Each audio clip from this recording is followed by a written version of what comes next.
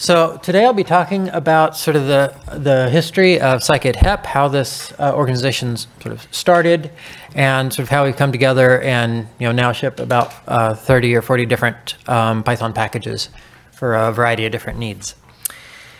So I'm going to start, since this is about Scikit-HEP, I'm going to start talking about HEP itself, that's high energy physics, and talk a little bit about the history of Python and how that was used.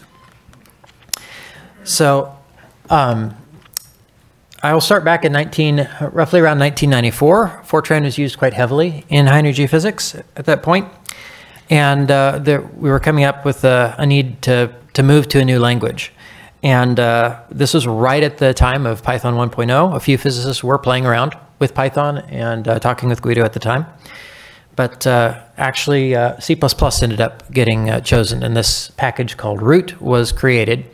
And this is both a toolkit that provides just a massive amount of different needs for high energy physicists, as well as a file format.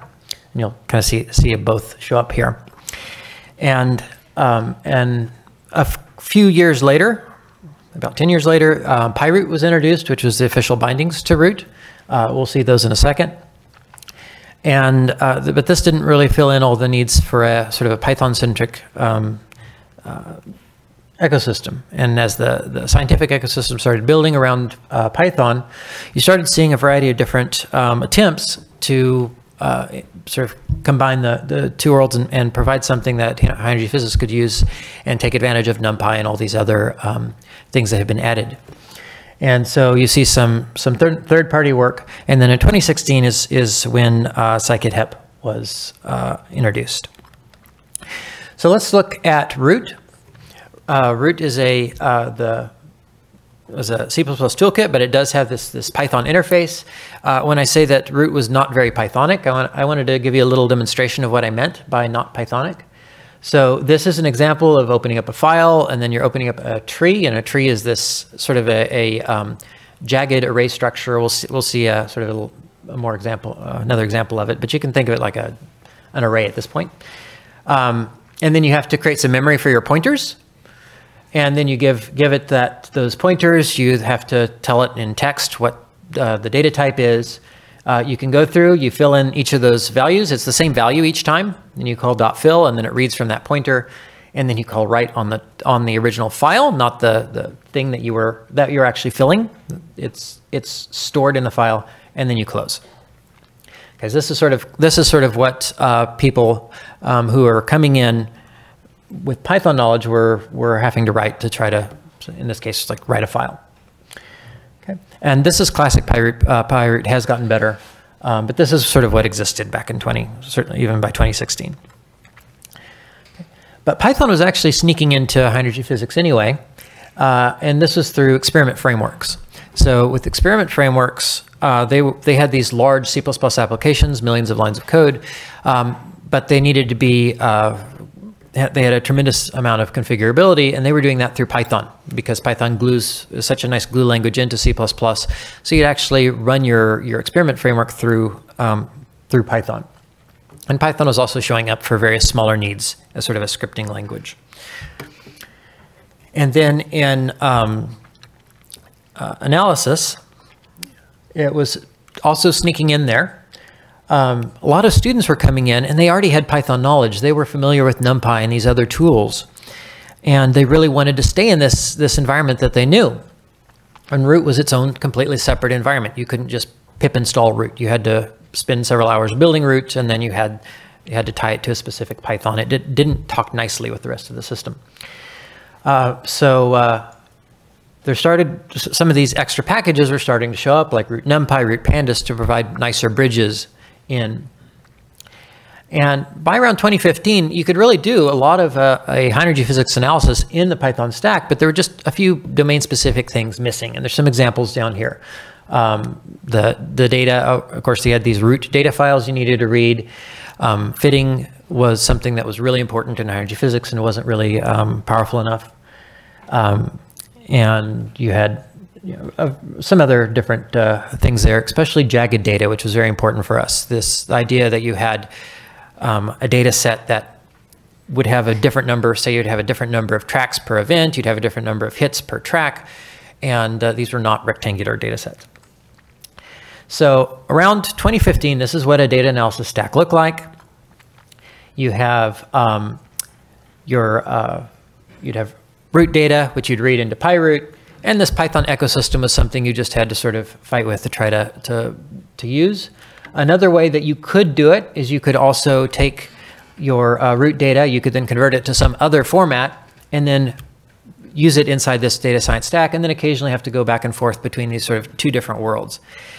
Now, what you would really like is something that looks like this, and this is what Scikit-HEP was trying to provide. Some way to live entirely inside this Python ecosystem and do your entire analysis inside this, conda environment or a virtual environment or something like that.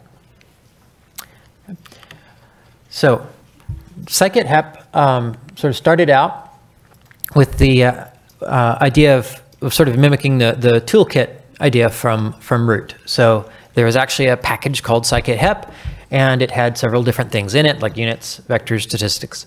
And it looks like this figure on the left. And that's what it started as, but it started moving toward this toolset idea where it's just a collection, an organization of different packages that each provide a very specific need, and then they work together well. And so you'll see this sort of move as we go along. One thing that happened, though, is that the Scikit-HEP package was placed inside a Scikit-HEP organization, and we started inviting some of these other projects that were doing quite well in Python to join us. And we actually got several of the big packages at the time. So root NumPy and root Pandas came over from rootpy, which the rootpy project was sort of winding down. This is not PyRoot. This is not the official bindings. This was a third-party edition. It was sort of winding down. The original author was moving on. But he gave us a couple of the key packages from that ecosystem. We got a couple of simulation packages, PyJet and Pythia there, that were bindings to those. And possibly the most popular package to join was iMinuit, which was a popular binding to the Minuit fitting package. It's actually quite popular in astronomy as well. And then came the first sort of major new package that was part of Scikit-HEP, and this was uproot.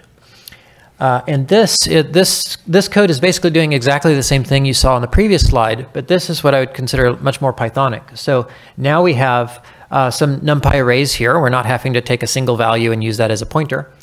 And then we can just use a with block, and then we just assign the data structures in. This is structured data. Just assign it in, and that will create a root file. And it was both originally a reader, and then, as you see here, also a writer for root files.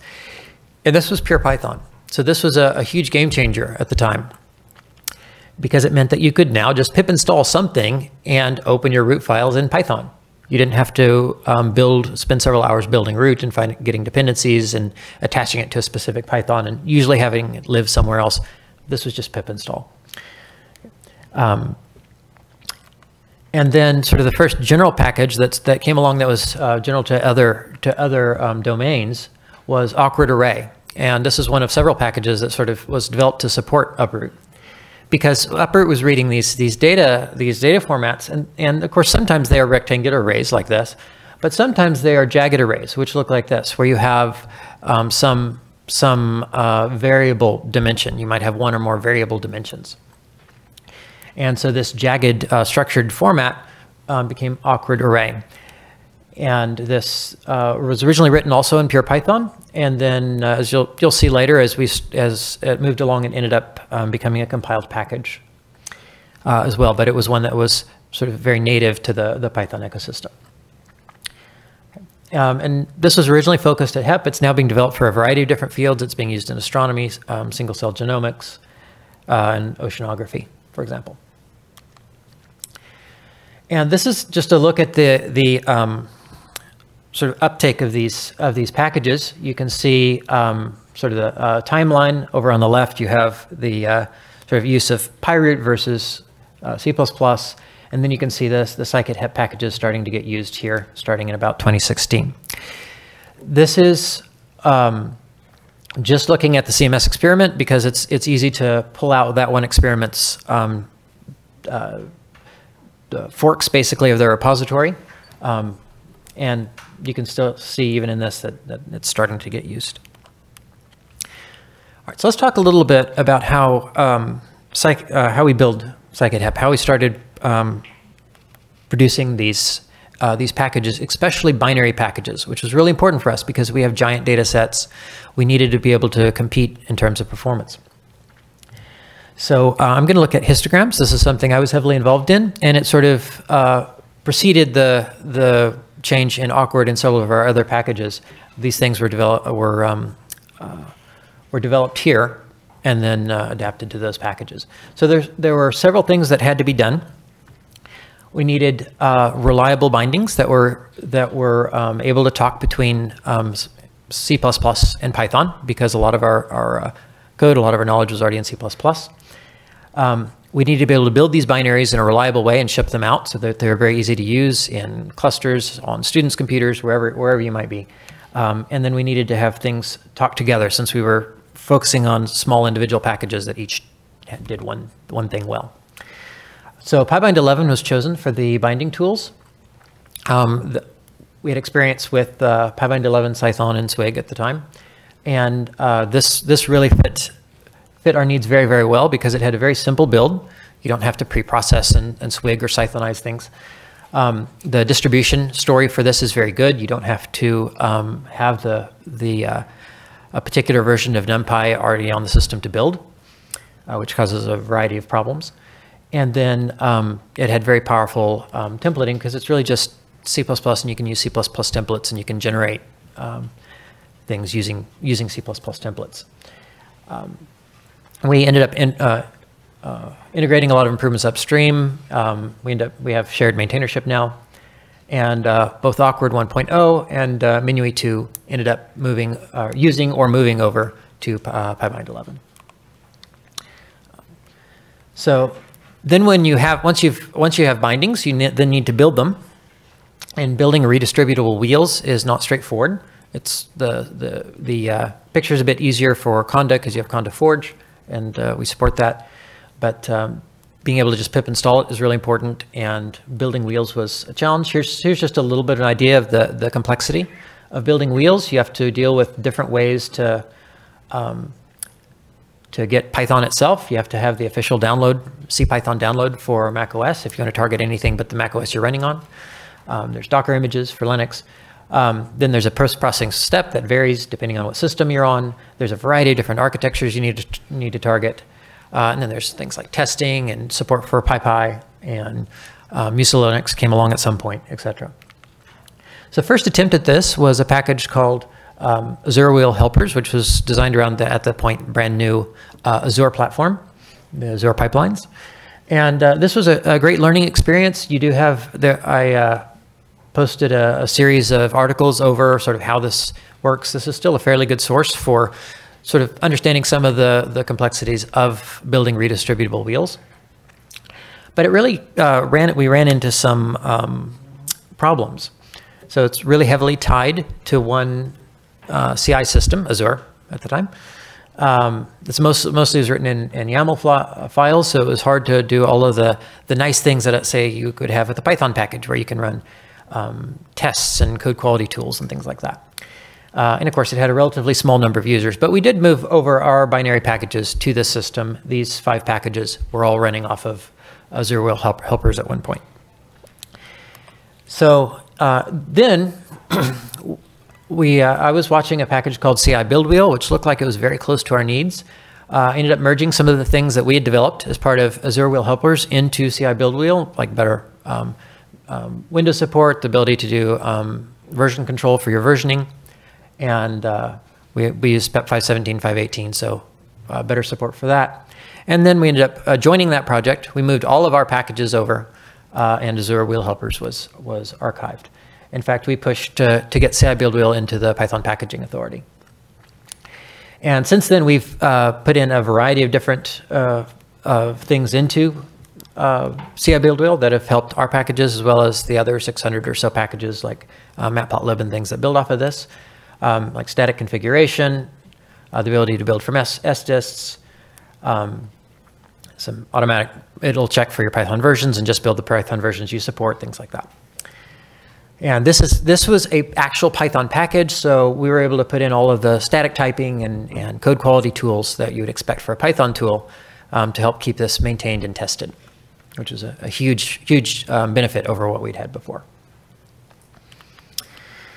And then finally, for the we developed the system. So we had these different packages. Boost-histogram was a C++ boost library that we were wrapping, and we were working with the original Boost-histogram author.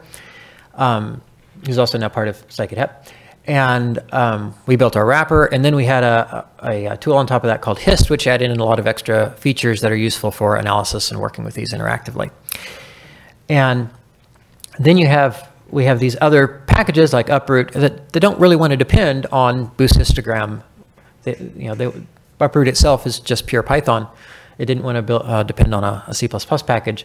So how should these things be related? So what we did is we created a static protocol, and we spent weeks arguing about each detail, but we finally came up with a structure that everybody was happy with. And this protocol defines expected behaviors for your producers, and you then have consumers that then expect those behaviors. So UHI is a package, but it's actually not a runtime dependency. Uproot does not depend on UHI, but because it supports those protocols, it will support anything that UHI supports, including all these other packages. So any one of these can talk to any one of these others. They can pass a plottable histogram through, and it just works because it depends on this. So this is a quick example of what a protocol is. This is a very simple, just a duck protocol. This is very much sort of a formalized version of duck typing. You see we have a duck, and ducks simply have to be able to quack. And then if you're producing a duck, so you make some myDuck, some class, you simply have to implement that. If you implement that, MyPy will then pass this check, or whatever type checker you like to use. So, and this is, again, this can be entirely static. This is not in runtime. This is just a static check. And then you can provide this protocol, and it passes. For a consumer, you just tell it that it's going to take a duck, and MyPy or your type checker will tell you if you use anything outside of this protocol, because you're not allowed to do that. Okay, so unlike an ABC, an abstract base class, this is all completely static and no runtime dependencies. Okay, so this is a look at the success of histograms over time. You see there's a large variety of different attempts to do a histogram library. And this is histogram hist and MPL-HEP usage after it was introduced in about 2019 or late 2018. So this is just a look at how all of these different pieces of these, if you build a tool set, how all of these things work together. So this is a package called Uproot Browser, and this uses both things from the data science ecosystem, it uses things from the Python ecosystem, and it uses things from Scikit-HEP. So the interface here is put together by Textual. This is a rich and textual UI, so it's in your terminal. You can just scroll around, click on trees, expand them, etc. It's loading up uproot files. So this is a root file, and you can see all the contents inside. The data itself is often awkward. That's fine. It's using AwkwardArray there. And once you click on something, it uses hist to do a quick histogram over the data. This is actually stored. You can store histograms in the file, but a lot of this is actually stored in the array or AwkwardArray shape. And then it plots over that, and then renders that through plot text. Okay, so this is very similar to functionality we had in root, but now this runs inside a terminal, and you don't need to connect an X display or anything, and you can still look through your files. In fact, if you press the right key or click on the dump, it will actually spit out exactly the uproot commands you would need to load this file and grab that same thing out in Python. Okay, so this is we also support the broader ecosystem. So this is an idea of what the ecosystem looks like today. Scikit-HEP is mostly the outer or the rings except for that inner core. So we build on top of Matplotlib, Numba, NumPy, these other tools. And then we have our core tools, which are also useful. Most of these are useful outside of HEP. And then we have more of our HEP specifics, our very sort of domain specific things. And then our sort of going domain specific as you go up, similar to the shells pictures you've seen. So Scikit-HEP is not quite all of these. We also have the idea of an affiliated package. You can see Gufit, Kafia, ZFit. These are packages that are affiliated with us and sort of work with us, use our tools, but are separate from the Scikit-HEP organization. And then we've really tried to upstream as many possible contributions. So we've contributed and even share maintainership in a lot of these packages that we use. And we've upstreamed things to Nox and Matplotlib and various other things like that. So one of the things that came out of this that allowed us to then take the developments we had done heavily toward histogramming, but all the shared developments that we've done, and then make sure that all of our packages met a certain quality level and were able to utilize these things, was the Scikit-HEP developer pages. So Scikit-HEP developer pages sort of addressed a specific need. So Scikit-HEP was growing. We were growing in number of packages. We were growing in number of users. And we needed to sort of share these developments across all of the packages. And just having somebody like me going out and changing all the other packages was not feasible. So what we did is we developed the Scikit-HEP developer guidelines. And so this covers a variety of topics. You can see some of the topics listed over there. It started out mostly with packaging, style guide, and then GitHub Actions. And then these other things were added over time as people had more requests and as we sort of developed best practices for these things. And it helped guide the other packages to use the developments that we had worked on, like Awkward. And the developer pages are universally useful. There's anything that's HEP specific is very clearly marked, and it's basically a page of the beginning page of the developer guidelines. Everything else is intended to be quite general. And it also has some utilities, which I'll be showing you as well, like the cookie cutter, which allows you to quickly produce a package yourself. Okay. And then it uses its own best practices in developing it. So to find it, just scikit-hep.org, and then click on developer pages in either of these two locations, and that will take you to the developer pages. So for style, these are the guidelines we have for style. These are the things that we recommend. We tell you how to set everything up. This is all using the pre-commit tool, which is a fantastic tool. And we have suggestions for using each of these different things for MyPy type checking, ways to set up Flake 8 and things like that, and even some recommendations for things like Pylint, which can be quite noisy. So one of the things that came along here is this was happening as sort of simple packaging was being developed with pyproject.toml. So this is really all you need today to do a package. So Cookie Cutter can actually generate packages both in the classic style, binary packages, as well as these simple forms like we recommend Hatchling. And then the Scikit-HEP repo review was a tool, and it's actually a WebAssembly tool that you can just go in, you can enter in your repository, and it will tell you which guidelines you're following and which ones you're not. So this has helped us check various packages and see how closely they were following our guidelines. So I just want to briefly mention where we're going in the future with this. One thing we're very excited about, scikit-build. We have a 3-year plan. I'll be working on this for the next 3 years. We'll be introducing a new PEP 517 backend, a simple configuration. We're getting rid of the sort of setup tools, distutils backend, and converting some projects that we've identified, and building materials to make this sort of the best and simplest way to build binary packages on using Python.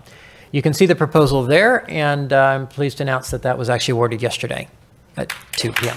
So I will be doing this for the next 3 years. And then the last thing I want to mention for our plans is we're also interested in WebAssembly. We've added boost-histogram to Pyodide, and we've been working on improving the CMake support there. Obviously, scikit-build, we're making sure that that is supported. And iMinuit is sort of the next thing that we have targeted. That's almost there. And then AwkwardArray, we plan to get into pydiet as well. So you can actually go to numpy.org, type in the lines you see here, and you can actually see a histogram plotted with boost-histogram. Okay, with that, I'm happy to take any questions that you might have.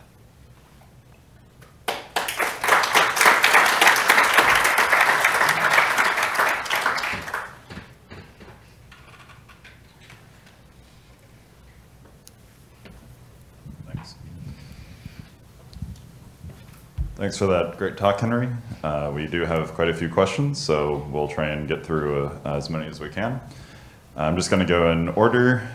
So Stuart had asked, this is related to cibuildwheel. What's the current status of Windows post-processing, so develwheel in cibuildwheel? Is it ready for general use at this point? So we still haven't activated it by default. It's recommended in our documentation. We need a little bit more feedback from people actively using it. I have not heard of anybody complaining about it, but I think we need a little bit more feedback from people actively using it. For things like boost-histogram, we've avoided having things linked in, so you don't really need a tool to bundle in your dependencies. But I know a few people are using it successfully, but it hasn't changed to the default yet. I think that will probably happen though in the future. Thanks. And then we have a question for David, who asks, can you say a little bit about how the Scikit-HEP development teams were able to do all of this dev work that feeds back into the broader ecosystem that he expresses thanks for? So in comparison to some of the other domains like astrophysics, does it just happen to be like just the right place and right time right now? Is it part due to dedicated roles for research software engineers in high energy physics and in IRIS-HEP? It helps that we do have some people like several of us are very sort of general, so we're able to spend some of our time on that. I spend quite a bit of time on several of these packages, and that has helped quite a bit. And then I think it's also you need to just try to, if you find something that you can improve, you need to just try to write a really nice pull request and put it in. Maybe start with an issue. Try to understand what the package that you're using, how they like to receive improvements, and then very gently push for it and see if you can get things in. So that's sort of how a lot of this started, and then we ended up getting some shared maintainership across these packages over time. I'm going to slightly abuse chair privileges and mention that there's a BOF about research software engineering this evening, so might push for people to go to that if they're interested in David's question.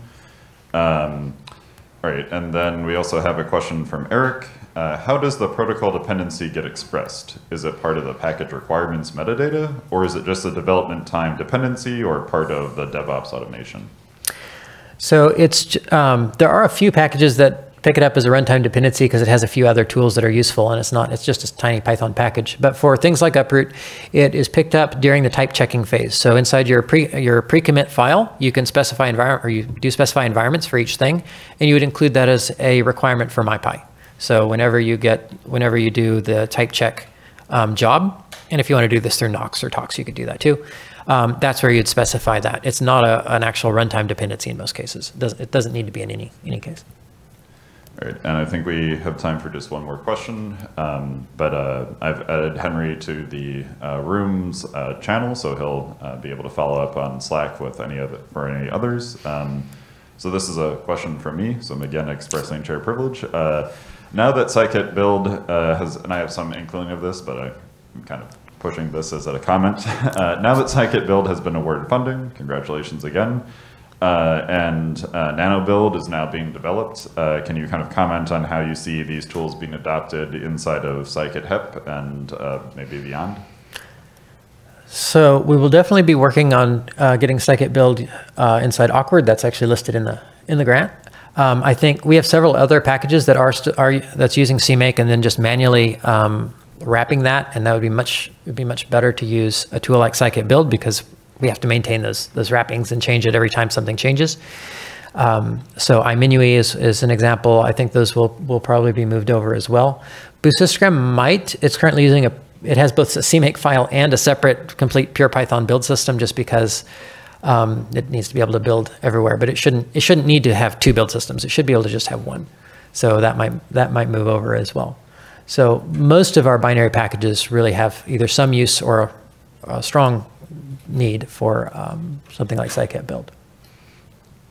All right, thanks so much, Henry, and let's thank our speaker again. If you are interested in any of those other, in the sort of the pipeline 11 things, I'll be giving a maintainer's talk as well on that tomorrow. I'll go into more detail on what's happening there.